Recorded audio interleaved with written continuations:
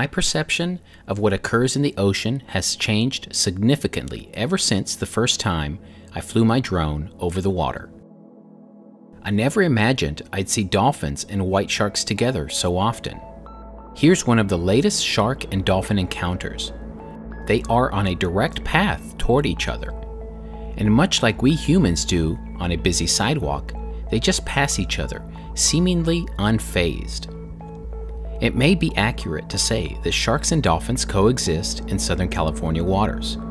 In fact, one could say they get along more than many humans do on a sidewalk. I've often filmed white sharks in many different scenarios, sometimes near people, sometimes near foreign objects. In my observations, the white sharks tend to be rather curious animals.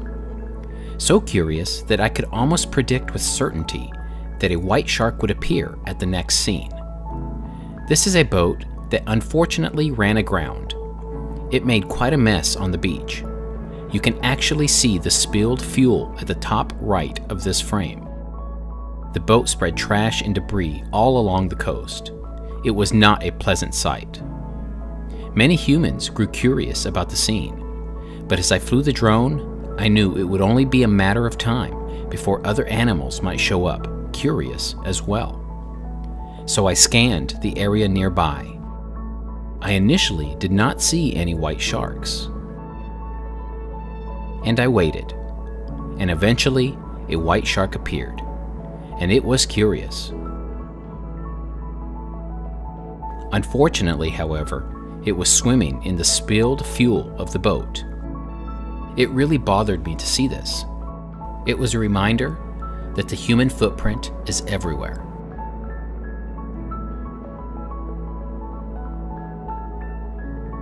But not too long after, a cleanup crew showed up to begin the process of removing the leaking fuel. And as you can see here, they were oblivious to the white shark nearby.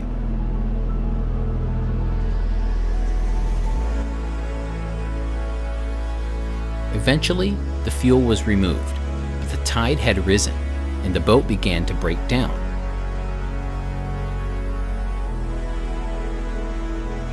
Still, the shark remained.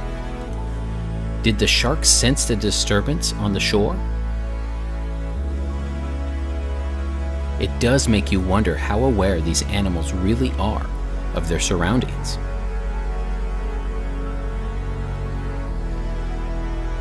By the next day, the boat had succumbed to the sea further, breaking down into several pieces.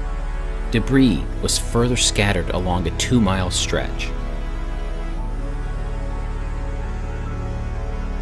One of the larger pieces ended up almost a half-mile away near another beach. As you can see here, when I first arrived the day prior, the boat was intact. A stark reminder of the force of the ocean. In only 24 hours, it was destroyed by the sea. While I filmed this event, I couldn't help but wonder how the white sharks could be affected by this. All the other homeowners in the area were certainly affected, but the ultimate homeowner continued on, unnoticed by most.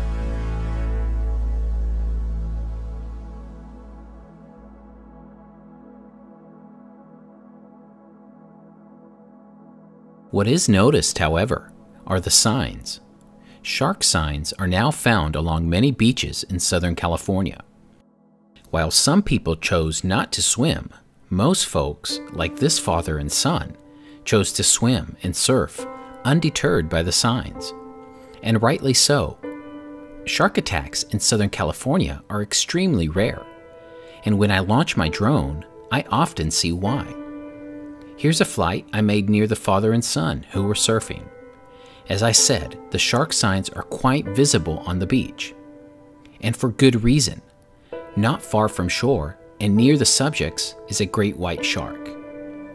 I often observe these sharks come close to shore and zigzag back out. It's a pattern I've become familiar with, one that can be seen here from above.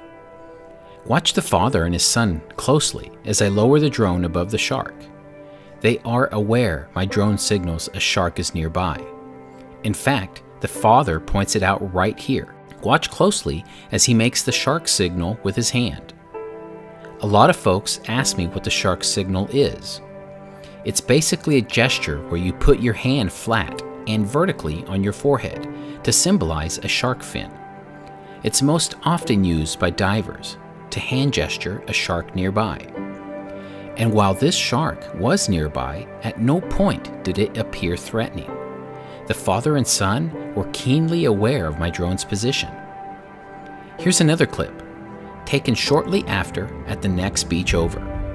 It's amazing to see the clumsiness of the human next to a sleek, almost perfect animal of the water. The shark approached very closely and yet again became disinterested. The contrast of a human struggling to stay on a surfboard with a shark nearby, I found somewhat comical. And yet again, the incident passed with nobody harmed. As humans learn to coexist with these sharks in the water, lots can be learned by the scientists who evaluate this footage. Here's another surfer. This time, the shark is a little further away, but this encounter is unique for me. I was able to track down the surfer and speak to him. Here's that exchange. I filmed you next to a shark. Yeah. You wanna see it? Yeah. Yeah.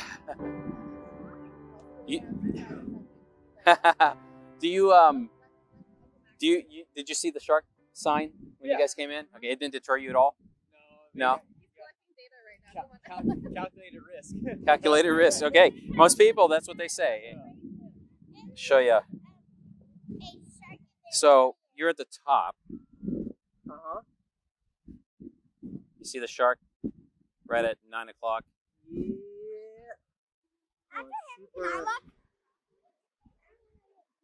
Oh yeah, there it is. You see it? Yeah. Now it's at the bottom. Yeah. Okay. Yeah. Yeah. How big? No. This is probably 8 feet. Yeah. Beautiful. Oh, that looks great. Dude. Is that cool? Footage. Here, check it out. This is the video I showed him. I've definitely filmed closer encounters, but the fact that people swim knowing there is a shark nearby may indicate a greater respect for these animals in the water. It is a positive thing. There are millions of people in Southern California. It is now summertime.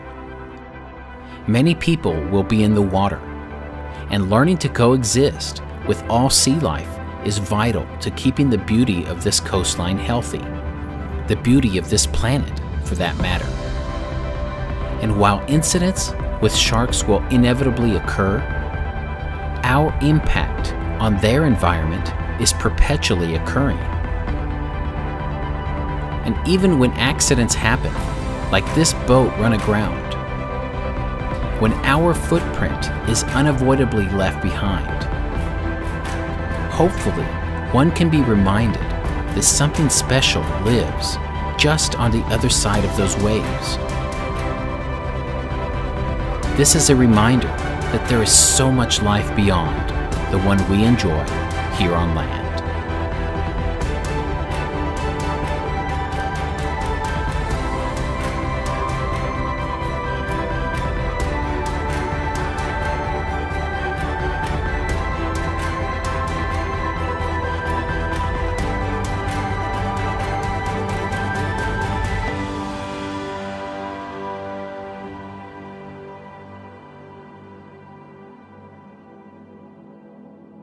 For more information on how to swim safely in Southern California waters, please read the informative links I've included in the video description. And if you like this content, please like and subscribe.